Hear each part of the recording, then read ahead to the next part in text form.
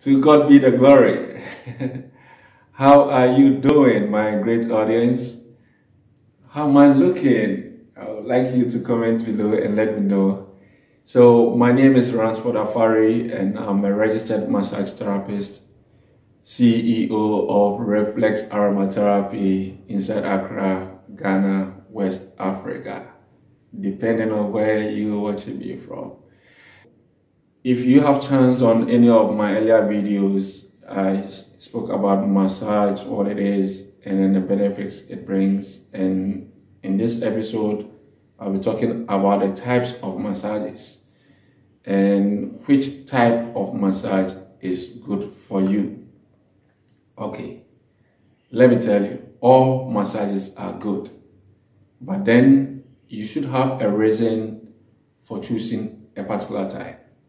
Now, I spoke about the fact that many civilizations have adapted massages and it was good for them at the time and it's still good this time around, right? So there aren't a lot of reasons why you shouldn't get massages. Someday I'll talk about contraindication, okay? So what type of massage is good for you? First, let me talk briefly about the type of massages. There are many types of massages, and at the end of the day, what your situation, your stress, and the reason for getting massage is will determine what type of massage you should get. Okay, these civilizations that have adapted massage as their lifestyle has coined or branded it in their culture. So we have Shaistu from Japan, Lomi Lomi from Hawaii, Swedish massage, which is just the basic relaxation massage. We have Thai from Thailand, we have Ayurveda from India, and Yewo Miami from Ghana. Okay, so these are massages, right? But I know you know of certain types of massages that I didn't mention. Okay, let me be concise here.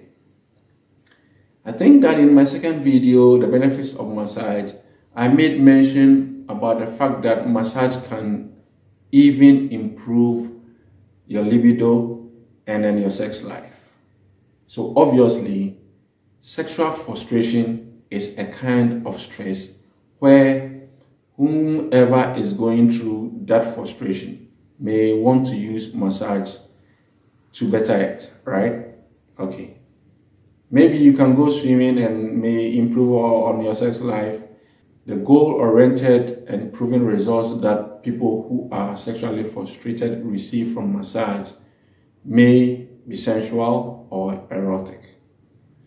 So one, there is relaxation massage for correcting pain, panic, anxiety, depression, and everything thereof when it comes to the physical and mental health. And then two, there is sensual massage / erotic massage based on the client's preference. Now, let me explain sensual and erotic massage.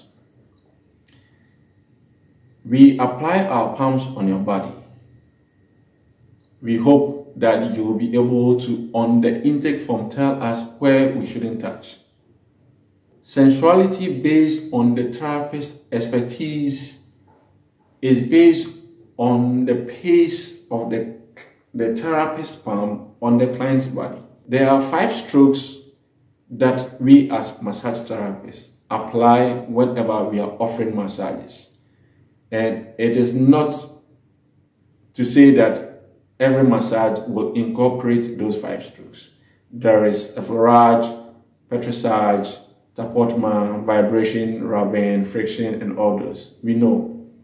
Now, when a therapist is applying his or her hands on a client based on the preference of massage type they've chosen, and it had to be sensual, the sensuality is just a slower movement on the client's body in the purpose of arousing and then causing any inch of the client's body to respond to stimuli. So sensual massage necessarily doesn't have to be that the therapist would have to massage your private and then your most, secret packages. At the end of the day, if you, the client, might have obliged that the therapist, touch any part or every part of your body, it is a consent that you, the client, had given to the therapist.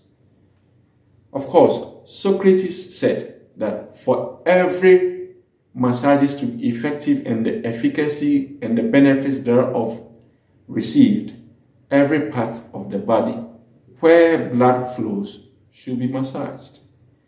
So, if you don't want a sensual massage, why would you take a sensual massage? Because the moment you, the client, is not comfortable to a certain touch, the whole process or experience would be like you are happy, you are not happy, you are healed, but you are thinking, no.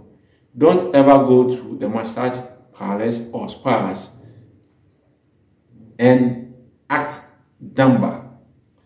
When I say dumber, I'm speaking in the sense where you pretend, and then because you are either shy, which is anxiety, because you are not confident enough or bold enough to ask for what you wanted, so you are putting the therapist in the box where you want the therapist to read between the lines and then offer what you probably might have not ticked on the intake form. And that is very dangerous. Because naturally, women are the weaker sex. Some men are sissies. They wouldn't tell you what they want, but they know you know that that is what they want. For us as allied sciences practitioners, we are just like doctors.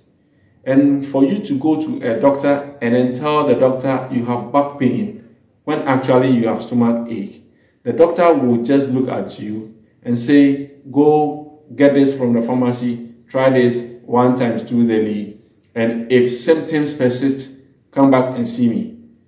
That is to say that for going to the hospital and lying to the doctor, you have been prescribed of the wrong solution. So don't come to the massage parlors and think that they are there for certain mischiefs and all that, and that, pardon my French, that you have the most prettiest of all bodies to the extent that your body is going to entice the therapist to do what is unwarranted of him. Many massages ought to be described in a manner and be required by the client, and if that is not adhered to and the therapist did what they were not supposed to, then there is a call for a certain action. I'm begging all y'all, there are many types of massages. There could be like 300 types of massages, but all fall under relaxation and sensual massages. So if you can use massage to improve your sex life, then there is a certain massage for your sexual frustrations. Mind you, frustration is a type of stress. So when you go for massages and you want maybe your sex life improved, but you don't want certain part of your body touched, spill the beans, tell the therapist, fill a form, and then hold accountable to what you have written and signed. Don't go to massage parlors and then think that the massage therapist can read between the lines and then heal you accordingly. You had a reason for setting out to go and get a massage. What was that reason? That is exactly what you have to go by.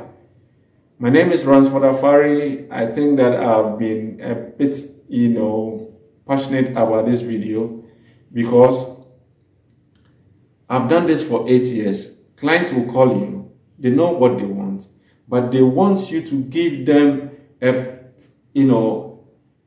like a teacher-student, description, definition of massage, and you wonder, I mean, you are a banker for Christ's sake. you have tension at your back. We know the stresses that every banker go through as a teller or as an administrative person. So why are you talking about sensual massages when that is really not what you want? Is it because it is going to be offered by a female therapist, so you want to play games? Well, it's your life and your money anyways. If you haven't subscribed to my YouTube channel, I think this video should tell you that I say it like it is, and there's a lot of, puzzles for us to unravel and grasp, and then make sure that we live peacefully, healthier ever after.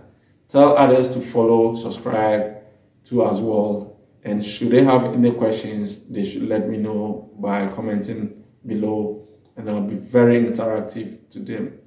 Thank you for your focus and attention to watching this video all the way to the fullest, and I look forward to making it more brief in the next. Thank you.